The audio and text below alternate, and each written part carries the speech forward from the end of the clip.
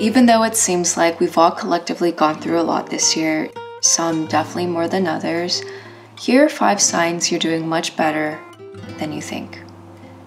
You changed a lot in the past year.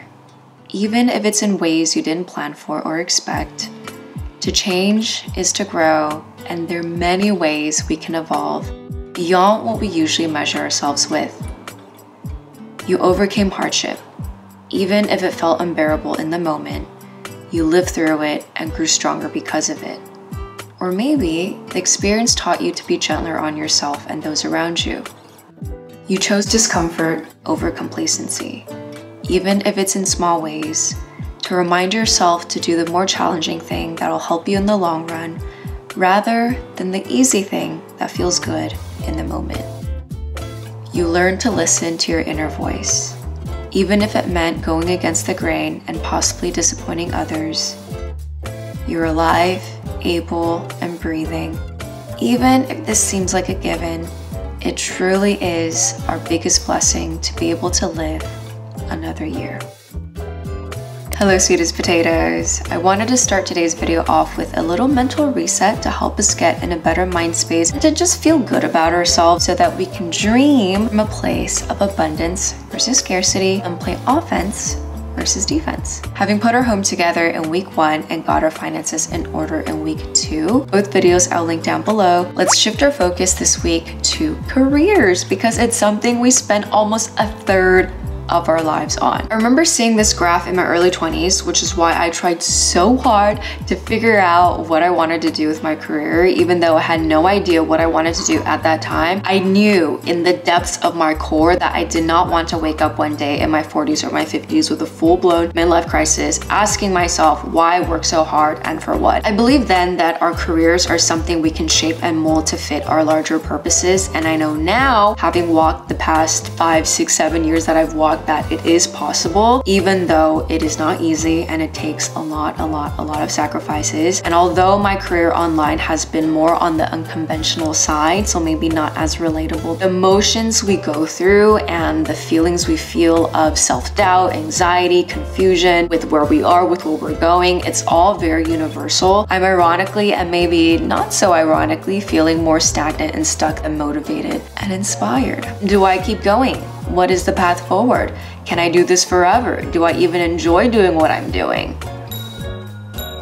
With thoughts on my career being so front of mind, I wanted to share how I'm going about mapping out the future. This is important because if we know who we are and what we won't be swayed as easily by shiny objects, what ifs, and comparison. Just like how we've been breaking up the previous weeks, the goal is to spend at least 15 minutes every day over the next week to focus on one specific aspect of our lives. So feel free to break down the following reflections and questions as you see fit. Number 1, reflect on the past year as it pertains to your career. I feel like I've known for a while that something hasn't been working. For the past few years, I've been feeling like something's been missing, but I just didn't have the mental bandwidth or the emotional capacity to really figure out what it is until I moved out of New York City and had a lot more time to myself to process and think and go through, and all these realizations came out in a beautiful video. And as you guys can see, I haven't been posting a lot of videos because I felt like I wanted to give myself time and space to figure out what I even wanted to create and what the next version of Rowena is going to be. Lowlights: I did not produce as much. I doubted myself more than usual this year because I'll get to that in a little bit. And I don't feel as connected with you all. Were there any pleasant surprises for unexpected ways you've grown? I recently watched the Emma Chamberlain podcast with Colin Samir. She called YouTube an addiction, and it truly is an addiction, especially as a creator. And I think I'm just learning to distance myself, not to distance myself, but just to have a healthier relationship with this job. Yeah, any creators watching this, I would definitely recommend that podcast because it's like therapy. Colin Samir, they're truly their therapy. So this is where I currently stand. Definitely excited to rebuild. And how can we rebuild? By reframing what voices we've internalized. We need to know why we think the way we do before we can go beyond it. Is it parents? Is it peers? Is it media? Is it entertainment? Is it people online?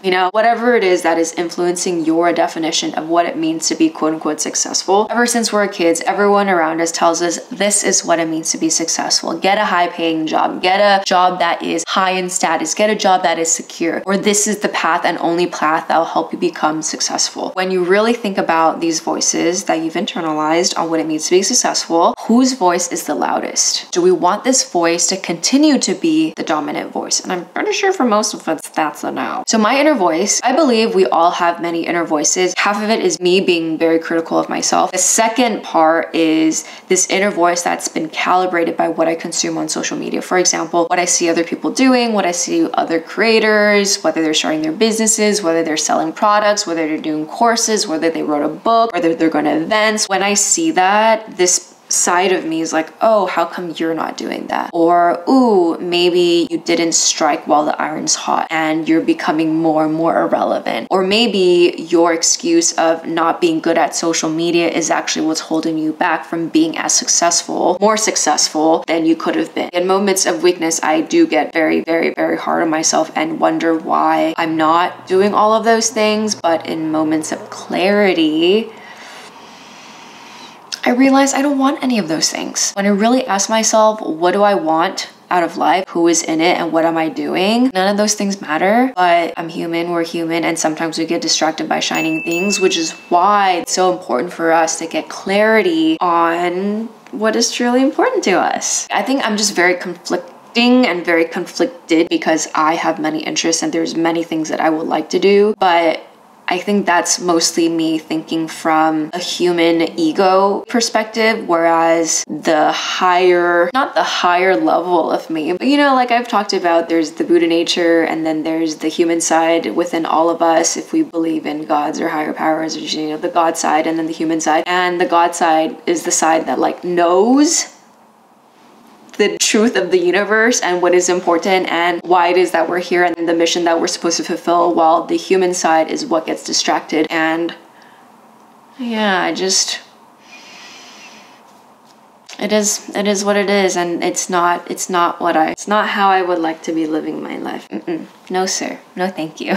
So now that we're more aware of this, we can recalibrate this inner voice. Instead of what you think you need to do to be successful, what does success actually mean to you? This is a very personal question. It can also change as we grow. So the way that I reframe this question to make it more relevant to myself and to make it speak more to myself, what does a meaningful and fulfilling life look like? And before I even answer that question, I ask myself, why is living a meaningful and fulfilling life even important to me? The thing that is front of mind is, am I being true to myself and am I living in alignment with my greater purpose? This is actually something that I wrote in my Remarkable to help free my generation of limiting beliefs, thoughts, and notions and reconnect with their truest, most authentic selves. And in this definition, all the things that I just mentioned, when I compare myself to other people on social media, none of that matters because that doesn't fit in with this. And so if I can read this every single morning to remind myself this is what's most important to me, I wouldn't even go on social media. I'd spend my free time reading, researching, and looking into things that I care about. So that is actually something that we're gonna do in the 5th section. But before we get there, the 4th thing is, what role does career play in this successful life of yours? For some people, career is everything. You need it to help support your family, or this is something you find so much joy in and you find so much purpose and meaning in. Maybe for some people, it's your 9 to 5 only exists because you want to have a life outside of your 9 to 5. I have many friends like this. This is also great. It is your life. You can choose whatever you want to do with it. So this is why it's helpful to see if your career and the successful life overlaps at all or not, or a little. Just being more aware of this will help you compare yourself less with those around you. So for my career and how much it overlaps with my meaningful and fulfilling life, I feel like it's very, like, not exactly, but it's very close. When I did realize that we spend the majority of our existence working, I was like, how can I align my career with my purpose so that I can kind of hit two birds with one stone. With more clarity on what success means to us and the role our jobs play within all of this, with where you are in your career and with the reflections you just made, what are changes you can make so that you can live closer in alignment with this life that you want to live? This really is where you can have the most fun. So here's how I've gone about thinking through my next years. There's many things that come into play. The one thing that may not be as relatable but makes a lot of sense is that, you know, like I'm at an age, I'm of age where I'm starting to think about the family.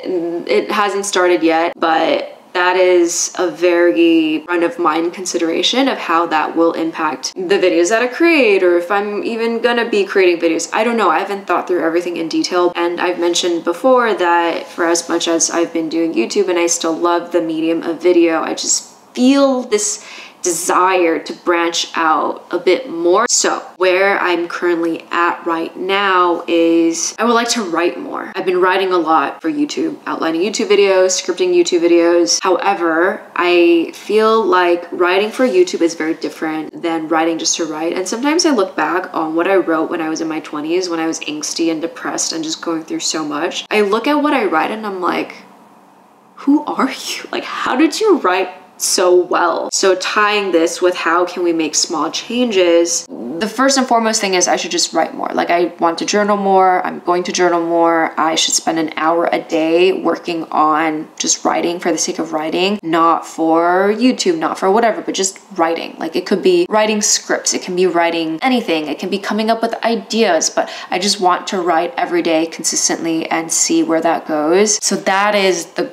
goal. That is the thinking. How I'm going to make this happen is to set a daily task in my to-do list or in my Sansama as one of the first work things that I do. I can still meditate, read, have my morning routine, but this is the first work thing that I do before I check emails, before I do anything. Another thing that I mentioned earlier is my why it is that I'm doing anything that I'm doing. I'm also going to turn that into a daily task recurring around 6, 7 a.m. So it's the very first thing that I see. And when I see it, I'm gonna look at it, I'm gonna read it, I'm gonna remind myself, I'm gonna feel it, I'm gonna give myself time to just soak it in. And then once it's soaked in, I'll check that box and be like, okay, reminded. Hopefully that can help set my day tone off in a much better footing. I really do feel like we're all going through something and we're all going through it collectively. Don't be too hard on yourself. And if you're ever feeling some type of way, just rewatch the intro of today's video, because I am sure all of us have grown in some way, shape, or form, physically, mentally, spiritually, financially, anything, right? Like, I think life kind of balances itself out in that way. I remember this saying I heard from, I think, Chriselle Lim, where she's like, you can have it all, but just not at once. I think in different seasons of our lives, we just choose a few things. We're all going through different seasons where we're prioritizing different things, and that's totally okay. And just know that when it's time and when you're ready, you can switch and you can reshuffle, or you can reprioritize what is important to you in this new season. So with that, let me know what you guys think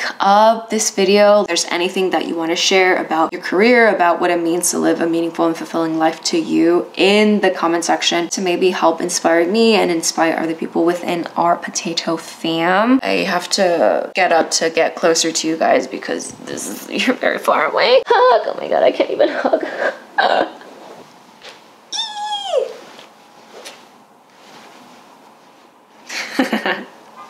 Bye. Voice up.